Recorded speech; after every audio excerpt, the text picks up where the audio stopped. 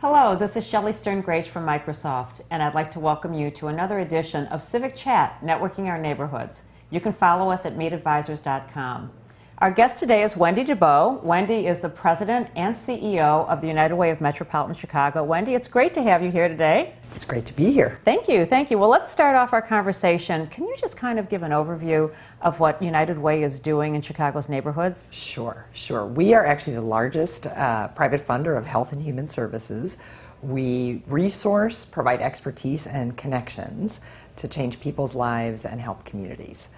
And we are reaching about 1.7 million people each year in the city and the suburbs, and providing all kinds of resources, coordination, connection that basically make sure that kids are on track to succeed academically, that families become more financially stable, and that communities have healthy outcomes. That's great. So let's talk about those areas, succeeding academically, so education, healthy outcomes, and economic development, right? Are those kind of the pillars that you work in? Yeah. For us, it's really family economic development, if you will, making sure that families have income, jobs, savings, assets, that kind of thing. And you focus this in particular communities. Are there some you want to highlight? Yes, we do. So we actually, our reach, our resources, expertise, and connection are reaching 60 very underserved communities around the region. So we've got a broad reach, but we are going very, very deep into 10 neighborhoods. That we have a new initiative that we're calling the Neighborhood Network Initiative for United Way. And those communities are in the city and the suburbs, and they're basically Bronzeville, Little Village, Auburn, Gresham, South Chicago, Austin, Brighton Park, Evanston, West Chicago, and Robbins, Blue Island. Fantastic. Okay, so great on the list. I'm getting the list that quickly. So let's focus on maybe a couple of those. Maybe tell me what you're doing in Brighton Park. Yeah, so the Neighborhood Network, we're really partnering with community-based organizations to work on income, education, and health solutions in a coordinated way. So instead of each community-based organization or a school, civic organization, church, kind of just working to try to reach people and change conditions independently, we're really coming in United Way as a backbone, resourcer, and coordinator to bring the parties together and say, what are the objectives that this community really wants to reach, and pull it all together in terms of common goals and approaches, and it's a much more coordinated effort. That's so important because obviously in the work that we've done and we've seen, the nonprofits, everyone has a fabulous mission, everyone's very dedicated, but there is duplication. Yeah. And through your coordinating effort, and I love that term backbone that you provide and the structure that you provide, you're increasing capacity, you're probably improving efficiency, and obviously improving outcomes. So that's a huge role, and I will tell you, very, very much needed. So Brighton Park, tell me about some of the things you're seeing there. So Brighton Park, we are working very closely with the Brighton Park Neighborhood Council, who's our lead partner, and a whole coalition of about 25 agency and community partners. And over the 2 years that we've been there, the graduation rate at Kelly High School, the public high school for Brighton Park, has gone from 72% a year to 84% a year. So we've been part of a community-wide initiative with a lot of parties working together to say, what do the kids need? What do the families need to make that happen? Because the parent engagement and involvement in the schools is so critical. You know, what are the health resources that make kids healthy so they can do well in school? So that's just one data point. We are now actually working with the community partners. They've set a goal that they want to reach a 90% graduation rate in the next few years, and so we are now playing that backbone role to help resource, coordinate, and make that all happen. And so we're funding, we're investing, we bring donors.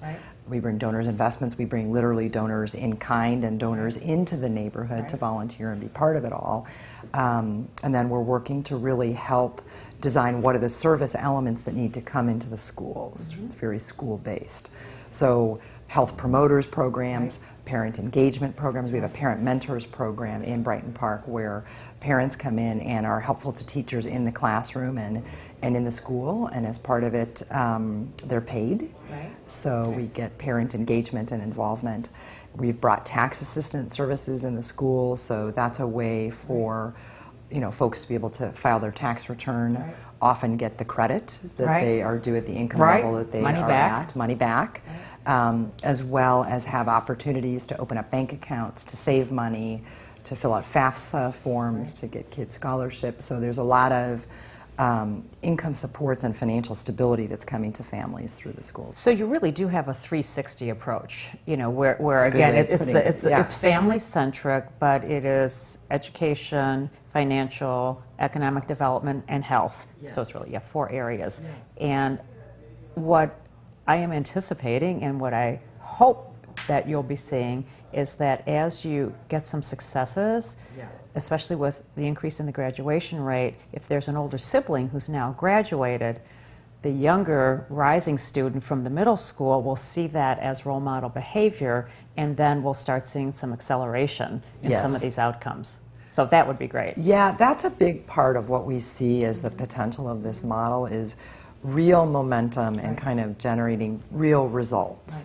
So instead of just funding or supporting a program that says we'll work with kids on these activities outside of school, now we have the opportunity through this coordination and coalition of partners to say which are the kids in the school that are struggling, and literally who are they and what do they need? Right. Do they need Really dig tutoring? deep.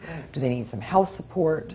Is there a family situation that needs social services that we can, come in and provide? And so it's much more about the right resources that are needed in the right ways to get real. And what's important for Brighton Park may be different in Bronzeville, as an example. And so then you kind of reprioritize, if I can use that term, what the resources are. So can you give us just a quick highlight about what's going on in Bronzeville? Yeah, no, that's exactly right. Every community obviously will design what's critical in terms of its own needs and solutions, but we do see it as variations of income, education, health kinds of outcomes. So in Bronzeville, we're actually working on a health outcome, a healthy community outcome.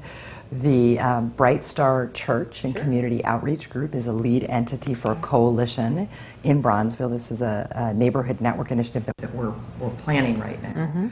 We are partnered with the hospitals, Northwestern and University of Chicago. They are co-funding with us to basically institute a trauma intervention program in Bronzeville that will help kids and families deal with some of the trauma that's come from the violence and provide all the wraparound social services, health services, and reach into kids in the schools to really make a difference and heal and get folks back on healthy trajectories. That's terrific and so important, and such a great neighborhood that I think to a certain degree really needs a bit more attention. So that's great that you're investing there as well.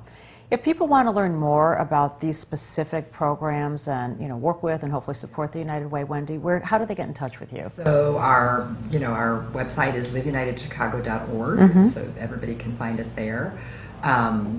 They can also find, if they go to the site, we have a lot of affinity groups. Great. Something that we've been developing to really get people involved. So we've got a Women's Leadership Council, a Women in Philanthropy, Young Leaders Group, a lot of different donor giving societies, a United Pride group. So that's a great way to connect with us, come to events, be part of the community, and learn what we're doing. And then follow us on social media. That's terrific.